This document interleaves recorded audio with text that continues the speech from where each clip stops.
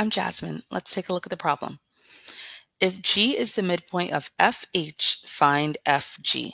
So the keyword in this problem is midpoint. And that is what lets us know that FG is equal to GH because G is right in the middle of FH. So we'll need to set the 11x minus 7 and the 3x plus 9 equal to each other because those segments are equal to each other. And then once we use that to find a value for x, we'll have to put that x back into the original expression 11x minus 7 because that's what we're looking for in the problem. So let's start off with the first step.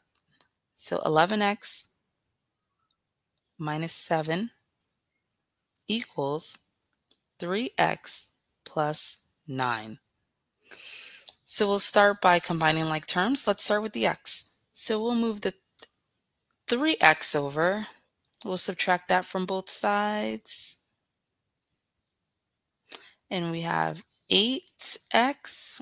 We bring down the minus 7 equals, this cancels out, and we bring down that positive 9.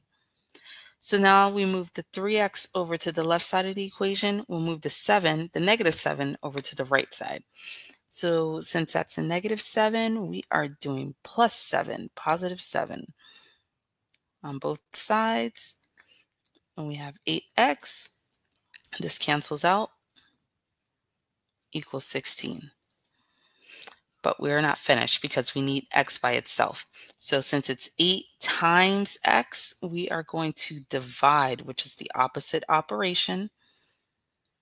This cancels out and we are left with x equals, we'll simplify the 16 over 8, or 16 divided by 8 is 2.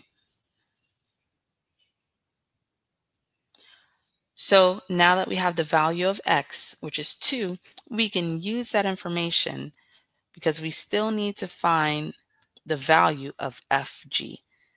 So FG is 11x minus 7, and we're going to replace that x with the number 2. So here we have 11 times x, and we said that x is 2, minus 7 equals, and that's what we need to find. So PEMDAS. So we'll do 11 times 2 is 22, minus 7. And then we go ahead and simplify that. And we are left with 15.